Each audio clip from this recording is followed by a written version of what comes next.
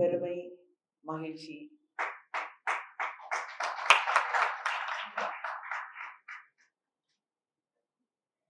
எழுதுவது போலே, ஆனா எழுதுறதுக்கு ரொம்ப நாள் எடுத்துக்குவாரு.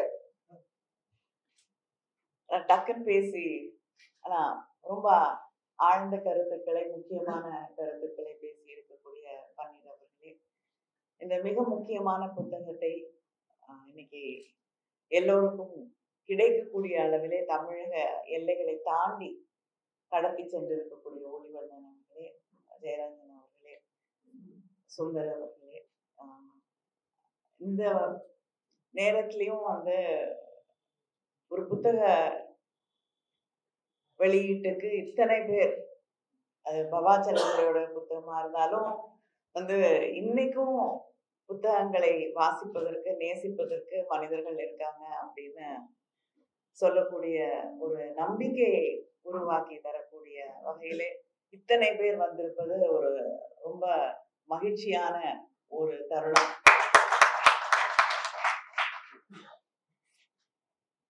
பவா செல்லதுரை அவர்களை வந்து எனக்கு எத்தனை வருஷம் தெரியல, ரொம்ப நாளா தெரியும். ஒரு மனிதனை வந்து முதல் சந்திப்புக்கு பிறகு ஒரு நட்பு உருவாகும். அதுக்கப்புறம் சில நேரங்கள்ல வந்து அது தொடர முடியாமல் ஒரு பிரேக் இருக்கும்.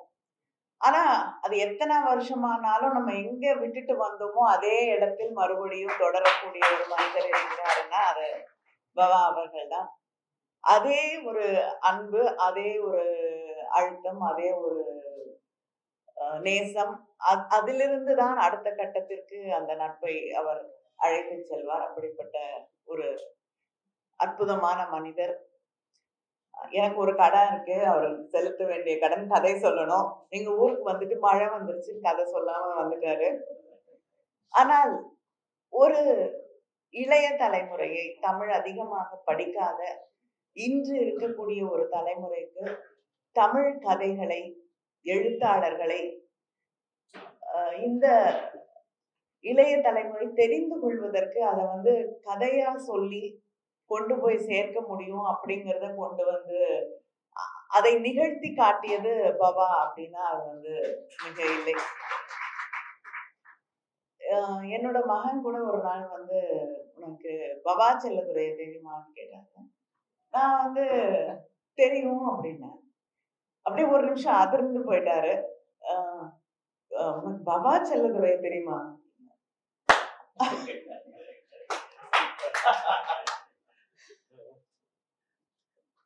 தெரியும், ரொம்ப நாளா தெரியும் அப்படின்னு. நீ என்கிட்ட சொல்லவே இல்லை இத்தனை வருஷமா, உனக்கு தெரியும் அப்படின்னுட்டு அப்படின்னா. அப்பொழுதுதான் எனக்கு தெரிந்ததா வந்து ஒரு தலைமுறைக்கே வந்து பவா செல்லதுரை அப்படிங்கிறது எவ்வளவு பெரிய ஒரு பெயர். ஒரு இளைஞர்கள் மத்தியிலே அவர் எப்படி ஒரு கொண்டாடப்படக்கூடிய பெயராக மாறி இருக்கிறார் என்பது அப்பொழுதுதான் புரிந்தது. அதுவும் வந்து ரொம்ப முக்கியமான விஷயம். ஏன்னா நம்ம தமிழ் பத்தி பேசுறோம், தொடர்ந்து ஒரு தமிழுக்கு எதிரான, தமிழை அழுத்தக்கூடிய, நமக்கு ஒரு அழுத்தத்தை, எதிர்ப்புணர்வை ஏற்படுத்தக்கூடிய பல விஷயங்கள் நடந்துகிட்டே இருக்கு. அதனால நிறைய இளைஞர்கள் வந்து இன்னைக்கு தமிழ் மேல ஒரு ஆர்வம், பற்று இதெல்லாம் உருவாகி இருக்கு. ஏன்னா ஒரு ஆபரேஷன் வரும் பொழுது அதை வந்து நம்ம எதிர்த்து நிக்கணும் அப்படிங்கிற அந்த கோபம் வருகிறது. ஆனா நம்முடைய மொழி என்ன, அதுல என்ன இருக்கு, என்ன விஷயங்கள் இருக்கு, அந்த கண்டெம்பரரி லிட்ரேச்சர் என்ன அப்படிங்கறத தெரிந்து கொள்வதற்கான வாய்ப்பு அவர்களுக்கு அதிகமாக இல்லை. இதை கொண்டு போய் சேர்க்கக்கூடிய ஒரு மிகப்பெரிய விஷயத்தை தொடர்ந்து அவர் செய்து கொண்டிருக்கிறார். அது நிச்சயமா வந்து இந்த தலைமுறையை தமிழ் அருகிலே அழைத்து கொண்டு வரக்கூடிய ஒரு மிகப்பெரிய ஒரு விஷயம் அது. பவாவுடைய எழுத்துக்கள் எல்லாத்துலயுமே வந்து நாம் அதிகமாக பார்க்கக்கூடிய ஒன்று, விரவி கிடக்கக்கூடிய ஒன்று வந்து அன்பு, நேசம். ஒரு ஜட்ஜ்மெண்டே இல்லாம ஒரு எழுத்தாளர் எழுதுறதுங்கிறது வந்து ரொம்ப முக்கியமான ஒரு விஷயம். உலகத்துல வந்து நாம் தொடர்ந்து வந்து கொண்டாடக்கூடிய எழுத்துக்கள் அப்படின்னு பார்க்கும் பொழுது அது வந்து இந்த சமூகத்தை கேள்வி கேட்கலாம், இந்த சமூகத்தில் நடக்கக்கூடிய விஷயங்களை பிரதிபலிக்கலாம். ஆனால் ஒவ்வொன்றையும் வந்து மனிதர்களை வந்து ஜட்ஜ் பண்ணிக்கிட்டே இருக்கக்கூடிய எழுத்துக்கள் அப்படிங்கிறது, சரி தவறு அப்படிங்கிறது திணித்து கொண்டே இருக்கக்கூடிய எழுத்துக்களை நாம் அதிக நாள், ஏன்னா அந்த காலத்தோடு அந்த ஜட்ஜ்மெண்ட் மாறும். இப்ப ராமாயணத்தையும் எடுத்துக்கோங்க, மகாபாரதத்தையும் எடுத்துக்கோங்க. ஒரு கதையாக, நான் வேற எதுக்குள்ளேயும் போக விரும்பல, ஒரு கதையாக எடுத்துக்கொள்ளும் பொழுது இன்றும் என்னுடைய தந்தை தலைவர் கலைஞர் அவர்கள் கூட தொடர்ந்து வந்து நேசித்த ஒரு புத்தகம் அப்படின்னு சொன்னா, ஒரு படைப்பு அப்படின்னு சொன்னா அது மகாபாரதம். ஏன்னா அதுல இருக்கக்கூடிய அந்த கதைகள், அதுல இருக்கக்கூடிய மனிதர்கள், they're very close to us, they're very close to life and close to reality, and the complex nature of people comes through it. அதனால இன்றும் வந்து அதை ஒரு படைப்பாக நாம் வந்து நேசிக்க முடியும், கொண்டாட முடியும். இதே போல வந்து கி. ராஜநாராயணன் அவர்களுடைய எழுத்துக்களை நீங்க பாத்தீங்கன்னா, அதுல வந்து அந்த மண்ணுடைய வாசனை இருக்கக்கூடிய அதே அளவுக்கு மனிதர்கள் மீது ஒரு அன்பும் நேசமும் தொடர்ந்து அந்த எழுத்துக்களில் நீங்க பார்க்கலாம். ஆனா அதே போல அவருடைய எழுத்துக்களை படிக்கும் பொழுதுதான் ஹவு ராங் இட், ஒரு மனிதர்களை எப்படி அக்செப்ட் பண்ணிக்கணும், அவர்களுடைய எல்லா விஷயங்களையும் நாம் எப்படி ஏற்றுக்கொள்ள, நமக்கு வந்து சில விஷயங்கள் பதியப்பட்டிருக்கும் மனசுல, வந்து இது சரி தவறு அப்படின்னு சின்ன சின்ன விஷயங்களை வந்து நம்ம ஒரு கதை படிக்கும் பொழுதே we will keep judging it. ஒவ்வொரு லைன்லயும் நமக்கு ஒரு ஜட்ஜ்மெண்ட் இருக்கும், அந்த விஷயம் வந்துட்டே இருக்கும். நீங்க கீரா படிச்சு அதுக்கு தாண்டி ஒரு அதை சிந்திக்க தொடங்கும் பொழுதுதான் அது வந்து உங்களுக்கு எந்த அளவுக்கு அது உங்களை விட்டு போகும் அப்படிங்கறத வந்து நாம் புரிந்து கொள்ள முடியும். அதற்கு பிறகு நீங்கள் மனிதர்களை பார்க்கக்கூடிய விதம், அதற்கு பிறகு அவர்களை புரிந்து கொள்ளக்கூடிய விதம், அவர்களை நேசிக்கக்கூடியது வந்து ஒரு மிகப்பெரிய மாற்றத்திற்கு உள்ள இருக்கும். அது போலதான் நான் பவாவுடைய எழுத்துக்களை நான் பார்க்கிறேன். எந்த ஜட்ஜ்மெண்ட்டுமே இல்லாத ஒரு எழுத்துக்கள், அவர்களே அவர்களாக மனிதர்களுடைய அந்த சின்ன சின்ன ஒரு அழகோடு ரசனையோடு அவர்களுடைய அந்த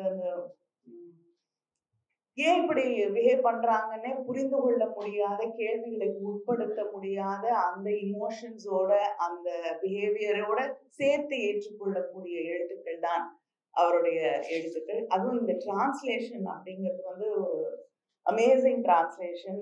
சிங்கப்பூர்ல இருந்து ஒருவர் சிந்துராஜ் பொன்ராஜ் பண்ணியிருக்காரு அப்படின்னு சொன்னாரு. டிரான்ஸ்லேஷன்ஸ் பண்ணினவர்கள் பேசும்பொழுது சொன்னது போல லிட்ரல் டிரான்ஸ்லேஷன் இல்லைன்னா வந்து அந்த கதையுடைய உயிரையே வந்து நசுக்கி பிழிஞ்சு சக்கையாக எரியக்கூடிய நிறைய டிரான்ஸ்லேஷன்ஸ் நம்ம பார்க்கிறோம். ஆனா இது அந்த எழுத்தோடைய அந்த மண்ணுடைய வாசனையோட நம்மளுடைய கல்ச்சரோட அந்த லாங்குவேஜோட ஒரு ரெசனன்ஸோட ஒரு டிரான்ஸ்லேஷன் அப்படின்னு சொல்லும் பொழுது நிச்சயமாக இந்த டிரான்ஸ்லேஷன், நான் தமிழ்ல வந்து சில கதைகளை படித்திருக்கிறேன். தமிழ்ல படிக்கிறதுக்கும் இங்க ஆங்கிலத்துல படிக்கிறதுக்கும் ஒரு பெரிய வித்தியாசம் இல்லாம கொண்டு வந்து சேர்த்திருக்கக்கூடிய வந்து அற்புதமான டிரான்ஸ்லேஷன் இது. இந்த முதல் கதை கரடி, அதுல வந்து எந்த அளவுக்கு வந்து நுணுக்கமாக மண் சார்ந்த கலைஞர்களுடைய வாழ்க்கையை பற்றி, அதுல இருக்கக்கூடிய மாற்றங்களை பற்றி, அதுல வந்து அவருடைய ரசனை அப்படிங்கிறது எனக்குமே வந்து அந்த பறை அடிக்கும் பொழுது நீங்க வந்து தோல் பயன்படுத்தும் பொழுது வரக்கூடிய சத்தமும் அவங்க மாத்திக்கணும்னு நினைக்கிறது ரொம்ப நியாயமான விஷயம். ஏன்னா எங்க போனாலும் வந்து நெருப்பை தேடிட்டு போய் அதை சுட வச்சு காய்ச்சி அதுக்கப்புறம் அடிக்கணும். அப்பதான் வந்து அந்த தோல் பயன்படுத்தும் பொழுது அந்த பறையை பயன்படுத்த முடியும். இல்லைன்னா வந்து பிளாஸ்டிக் மாத்திடுறாங்க. அப்படி மாற்றும் பொழுது நமக்கு காது வலிக்கும் கேட்கிறப்ப. அது ஒரு நீங்க இதையும் கேட்டுட்டு அதையும் கேட்டீங்கன்னா அது இது ஒரு கேவலமான சத்தமாக இருக்கும். அதுல இருக்கக்கூடிய அந்த ஷார்ப்னஸ், அந்த ஸ்ருதி அப்படிங்கிறது வந்து டெஃபினட்டா இதுல இருக்காது. ஆனா அதை வந்து நோட்டீஸ் பண்ணி அதை வந்து பதிவு செய்திருக்கிறார். அதே போல அந்த புலி வேஷம் போடக்கூடியவர்கள் இப்ப சென்னை சங்கமம் நடக்கும் பொழுது வருவாங்க. வந்து கிட்டத்தட்ட 2 நாள் அவங்களால குடிக்க கூட முடியாது. ஏன்னா தொடர்ந்து பெர்ஃபார்மன்ஸ் இருக்கும். ஒரு நாள் முழுவதும் அந்த ஒரு நாள் கிட்டத்தட்ட ஒரு அரை நாள் ஆயிடும் அவங்களுக்கு அந்த பெயிண்ட் பண்றது. ஆனா அந்த பெயிண்ட் வந்து அவங்களோட உடம்ப என்ன பண்ணும், அந்த தோலை என்ன பண்ணும், அது டாக்ஸிக்கா இருக்குமா அந்த பெயிண்ட், வேர்க்கும் பொழுது அவர்களுக்கு எப்படி இருக்கும், இப்படிங்கிறதெல்லாம் வந்து நாம் சிந்திக்க வேண்டும். ஆனாலும் அந்த பெயிண்ட் போட்டுட்டு வந்து அவங்க ஆடுறது இன்னைக்கு குறைஞ்சிட்டே வருது. கோர்ஸ் ஸ்கின்னுக்கு வந்து ஒன்றும் எஃபெக்ட் பண்ணாத பெயிண்ட்ஸ் டெஃபினட்டா உலகம் முழுவதும் நிச்சயமா இருக்கு. ஃபேஸ் பெயிண்டிங் எல்லாம் வந்துருச்சு. ஆனா இந்த ஃபோக் ஆர்டிஸ்ட்க்கு அதை அஃபோர்ட் பண்ணக்கூடிய ஒரு சூழல் நிச்சயமாக இல்லை. ஆனா நம்ம வந்து இன்னைக்கு இவங்களுடைய நிலையை சற்று சிந்தித்து பார்க்க வேண்டும். அவங்க வந்து மாறிக்கொண்டிருக்கிறார்கள். அவங்களுக்கு எது கன்வீனியன்டா இருக்கோ, எது வந்து ஈஸியா இருக்கோ அதற்கு வந்து மாறிக்கொண்டிருக்கிறார்கள். ஆனால் அதை மாறாமல் பாதுகாப்பதற்கு நாம் என்ன செய்கிறோம் அப்படிங்கிற ஒரு மிக முக்கியமான கேள்வி இந்த கரடி என்ற கதையில் இருப்பதாக நான் உணர்கிறேன். அதை வந்து எந்த அளவுக்கு நுணுக்கமாக வந்து அவனுக்கு வந்து கோபம் வருது, அந்த கரடி வேஷம் போட்டுட்டு ஆடுற ஆளை வந்து கூப்பிட்டு இவ்வளவு மோசமா நீ இன்னைக்கு வந்து பெர்ஃபார்ம் பண்ற அப்படின்னு சொல்லும் பொழுது அவனுடைய கோபம் அது அடுத்த பெர்ஃபார்மன்ஸ்ல ஒரே ஆள் தான் கரடி வேஷமும் போட்டுட்டு அடுத்த இதையும் வந்து நெருப்பு அந்த ஃபயர் பெர்ஃபார்மராகவும் அதே ஆள் தான் இருக்க வேண்டிய ஒரு சூழ்நிலை. ஏன்னா அந்த அளவுக்கு வந்து ஃபோக் ஆர்டிஸ்ட் வந்து ஒவ்வொருத்தரும் ஒரு திறமையை காட்டக்கூடிய அவ்வளவு பெரிய ட்ரூப்பை வச்சுக்க முடியாது. இன்னைக்கு அப்படி மாறிக்கொண்டிருக்கக்கூடிய ஒரு இதுல அடுத்த பெர்ஃபார்மன்ஸ்க்கும் அப்புறம் இதை தாண்டி அந்த கதையில வந்து ஒரு அந்த பெர்ஃபார்மர் அந்த அவ்வளவு அழகா பெர்ஃபார்ம் பண்றதுனால அந்த ஒரு சின்ன குழந்தை வந்து 50 ரூபாய் கொடுக்குது. அந்த அந்த கலைஞனுக்குள்ள வந்து எப்படி ஒரு உண்மையான கலைஞன் இருக்கான்னா, அடுத்து வந்து ஒருத்தர் வந்து கிருஷ்ண வேஷம் போட்டுட்டு அந்த மேடையில ஆடுகிறார். தனக்கு அந்த குழந்தை கொடுத்த பாராட்டி கொடுத்த ஒரு அவமானத்திற்கு பிறகு தனக்கு கிடைத்த அந்த சன்மானத்தை அந்த மேடையில ஏறி அந்த கிருஷ்ணன் வேஷம் போட்டு பாடிக்கிட்டு இருக்கக்கூடியவனுக்கு கொண்டு போய் அவனுக்கு ஒரு முத்தத்தை கொடுத்து அந்த 50 ரூபாயை கொடுக்கிறான் என்றால் எவ்வளவு ஒரு மிகப்பெரிய கலைஞன். அந்த மண் சார்ந்த ஒரு நம்ம சொல்றோம்ல கிராமிய கலைஞர்கள் அப்படின்னு சொல்லி அந்த கலைஞனுக்குள் எவ்வளவு பெரிய ஒரு கலைஞன் ஒளிந்து கொண்டிருக்கிறான், ஒரு ரசிகன் இருக்கான் அப்படின்றது வந்து இத்தனை லேயர்டா. இப்போ ஒரு கதை நான் எடுத்துட்டு சொல்றேன்னா இதுல எத்தனை லேயர்ஸ் இருக்கு அவங்களுடைய வாழ்க்கை, அந்த மனிதர்களுக்குள்ள இருக்கக்கூடிய அந்த அவமானங்கள், அதை வந்து எப்படி தாண்டி வராங்க, அவங்களுக்குள்ள இருக்கக்கூடிய ரசனை, இத்தனை விஷயங்களை ஒரு மனிதன் ஒரே கதையில வந்து கொண்டு வராதுன்னா அது வந்து எந்த அளவுக்கு அவர் தன்னோட சுற்றி இருக்கக்கூடிய உலகத்தை ரசித்து ரசித்து பார்த்திருக்கிறார், நேசித்திருக்கிறார் அப்படிங்கிறது வந்து நம்ம இந்த கதைகளின் வழியாக புரிந்து கொள்ள முடியும். ஒவ்வொன்றும் கோழி அப்படின்னு ஒரு கதை, அந்த அம்மாவுக்கும் மகனுக்கும் இருக்கக்கூடிய ஒரு மிக அற்புதமான ஒரு ரிலேஷன்ஷிப். அந்த பையன் வீட்டுக்கு வரான், பக்கத்து வீட்டு கோழி மழையில வந்து இவங்க வீட்டுக்குள்ள வந்துருது. தமிழ்ல படிச்சுட்டு இருப்பீங்க. அந்த அம்மா வந்து அதை வந்து அன்னைக்கு அடிச்சு குழம்பு வைக்கணும்னு டிசைட் பண்ணுது. அதை எக்ஸ்பிளைன் பண்ணல பையன் கிட்ட, இது சொல்லாத அதை சொல்லாத எதுவுமே சொல்லல. 2 பேருக்கும் ஒரு அமைதியான புரிதல். அப்பா வந்தா உதவிடும் கொன்னுடுவாருன்னு தெரியும், 2 பேருக்கும் தெரியும். அதை பற்றியும் அவங்க பேசிக்கல. அந்த குழம்பு வச்சு அடிச்சு சாப்பிட்டு அந்த அம்மா வந்து அந்த மிச்ச மீதி எல்லாம் எப்படி ஒளிச்சு வைக்குது அப்படின்னு ஒரு கிராமத்துல ஏதோ ஒரு ஒரு ஒரு சப்ரெஷனுக்குள்ள இருக்கக்கூடிய ஒரு பெண், அது ஒரு சின்ன மீறல். அந்த பெண் வந்து எதையும் ஒரு ஒரு விஷயத்த வந்து உடைச்சு காட்டணும், மீறி காட்டணும், ஒரு ஒரு எதையோ ஒண்ணு வந்து தான் அந்த இருக்கக்கூடிய அந்த சைக்கிள்குள்ள இருந்து ஏதோ ஒரு விஷயத்த வெளியில வந்து பண்ணிட்டு போறாங்க. அதுக்கு எப்படி கூட்டு களவாணியா அந்த அவளுடைய மகன் அதை புரிந்து கொண்டு அன்னைக்கு அவன் அந்த கோழியை பிடிக்கிறத பார்த்து அவன் வியந்து போகிறான். It says, I see the hunter in my mother அப்படின்னு எழுதியிருக்கான். அதை ரசிக்கிறான். சோ அவங்களுக்குள்ள இருக்கக்கூடிய அந்த மிக அற்புதமான ஒரு உறவை வந்து அவர் வந்து இந்த கதையில சொல்றாரு. அதே நேரத்துல அந்த பக்கத்து வீட்டுக்காரம்மா வருது வீட்டுக்கு, அக்கா எங்க வீட்லயும் இன்னைக்கு கோழி காணோம்னு தேடிட்டு பதைச்சு போய் வருது. அந்த பொம்பளை வீட்டை விட்டு போகும் பொழுது கூப்பிட்டு, அக்கா எங்க வீட்லயும் இன்னைக்கு கோழி குழம்பு வச்சிருக்கேன், நான் 2 தோசை போடுறேன், சாப்பிட்டுட்டு போனேன்.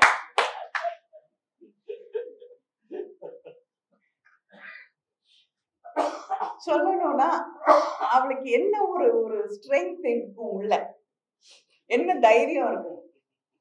நம்ம மத்த இடத்துல எல்லாம் போய் அந்த தன்னம்பிக்கை, தைரியம், அந்த குருட்டு தைரியம் எல்லாம் சொல்றோம் இல்லையா, ஆனா அத கூட வந்து ஒரு ஒரு அவ்வளவு ஒரு ஒரு அழகா அத வந்து அவங்க சொல்றாங்க. அதே போல நீர் அப்படின்னு ஒரு கதை. அதுல கிணறு வெட்ட போறாங்கன்னு தெரிஞ்சு வந்து ஒருத்தன் வரான். நீ கிணறு வெட்ட போறேன்னு உடனே அங்க இருக்கக்கூடிய அந்த இடத்துடைய முதலாளி சொல்றார், நீ வெட்ட வேணாம், நீ உங்க ஜாதிக்காரங்க எல்லாம் பாதியிலேயே வேலையை விட்டுட்டு போயிடுவீங்க அப்படின்னு நான் கேள்விப்பட்டிருக்கேன், இது முன்னாடி இப்ப கிடையாது அப்படின்னு சொல்லி அவங்க ரொம்ப சுறுசுறுப்பா வந்து வேலை செய்யறாங்க. இவனே அசந்து போறான். அவங்க வேலை செய்யறத போய் பாக்குறதே இவனுக்கு கிட்டத்தட்ட தொழிலாயிடுது. தினமும் போய் அந்த வேலை செய்யறத பார்த்து அவ்வளவு ரசிக்கிறான். ஏன்னா அவ்வளவு வேகமா வேலை செய்யறாங்க. அப்படி இருக்கக்கூடிய ஒரு சூழல்ல வந்து போய் தண்ணி வரக்கூடிய அந்த கொஞ்சம் வெட்டின உடனே தண்ணி லேசா வருது. அப்ப தண்ணி வந்த உடனே வந்து அவனுடைய மனைவி மேலே இருக்கிறாள். கீழே தண்ணி வந்து எல்லாரும் இருக்கும் பொழுது வந்து ஏதாவது ஒரு காணிக்கை கொடுக்கணும்னா கையில இருக்கிற வளையல அந்த அந்த எக்ஸைட்மெண்ட்ல, சந்தோஷத்துல, ஒரு கிராமத்துல இருக்க ஒரு பெண் வந்து எதை பத்தியும் சிந்திக்காம தன்னுடைய வளையல, அம்மா கொடுத்த வளையல தூக்கி அந்த கிணத்துக்குள்ள எறிகிறான். எல்லாருக்குமே ஒரு பெரிய ஷாக். ஆனா அதுல என்ன ஒரு அழகான விஷயம்னா, அந்த கணவன் ஒரு சராசரியான கணவன், அவன் அதை பத்தி நீ ஏன் போட்ட, என்ன பண்ண, ஏன் வந்து என்ன கேட்கல, எதுவுமே கேட்கல. he respects what she does. 2 பேரும் போயிடுறாங்க. அந்த கிணறு வெட்டுறதுக்கான காசு எல்லாத்தையும் வாங்கி, இதுக்கு வந்து நாங்க கிணறு வெட்டி நீ தண்ணி வந்துருச்சு, அதனால எங்களுக்கு வந்து நீ ஒரு ட்ரீட் கொடுக்கணும்னு சொல்லிட்டு ஆடு வெட்டுறதுக்கு கூட காசு வாங்கிக்கிட்டு ஆடு வெட்டி குழம்பு வச்சு சாப்பிட்டுட்டு அந்த கிணத்தை பாதியில விட்டுட்டு அவங்க கிளம்புறதுக்கு ரெடி ஆறாங்க. அப்பொழுது அவனுடைய குழந்தை அவன் சொல்றான், இந்த விலையில வந்து நான் வந்து என்னுடைய குழந்தையோட கல்யாணத்துக்கு வச்சுப்பேன் அப்படின்னு சொல்லும்போது அந்த குழந்தைய காணும். எல்லா இடத்துலயும் தேடுறாங்க. அந்த கிணத்துல ஒரு ஓட்டை இருக்கு, அதுல போய் ஒளிஞ்சிட்டு இருக்கா. அந்த அப்பா வந்து இழுத்து போட்டு என்னை என்னை ஏன் இப்படி பண்ண, ஏன்னா ஒரு தந்தைக்கு தாய்க்கு அவ்வளவு பெரிய பதட்டம், குழந்தை காணும்னு. அப்ப இழுத்து போட்டு அடிக்கும் பொழுது அவ சொல்றா, நீங்க எல்லாம் போங்க, நான் வரமாட்டேன், என் கல்யாணத்துக்கு 2 வளையல கழட்டி போட்டு அந்த அம்மாவோட கிணத்தை முடிக்காம நான் வரமாட்டேன். அப்ப அவங்களுக்குள்ள இருக்கக்கூடிய அந்த நியாயம், நீதி, நேர்மை, இதையும் செலிப்ரேட் பண்ணக்கூடிய ஒருவர் தான் பவா அவர்களுடைய எழுத்துக்கள். அதனால எனக்கு இந்த புத்தகம் அப்படிங்கிறது celebration of life, celebration of mankind, celebration of the human beings. And இந்த மாதிரி புத்தகங்களை படிக்கும் பொழுதுதான் சின்ன சின்ன சின்ன விஷயங்களுக்காக நம்மை பிரிக்க நினைக்கக்கூடிய சக்திகள், மனிதர்களுக்குள் இருக்கக்கூடிய ஒரு சின்ன விரிசலை பெருசாக்கி பெருசாக்கி பெருசாக்கி அதுக்குள்ள அரசியல் நடத்த நினைக்கக்கூடியவர்கள். இது அவங்க அத்தனை பேருக்கும் இப்படிப்பட்ட புத்தகங்கள் பதிலாக இருக்கும்.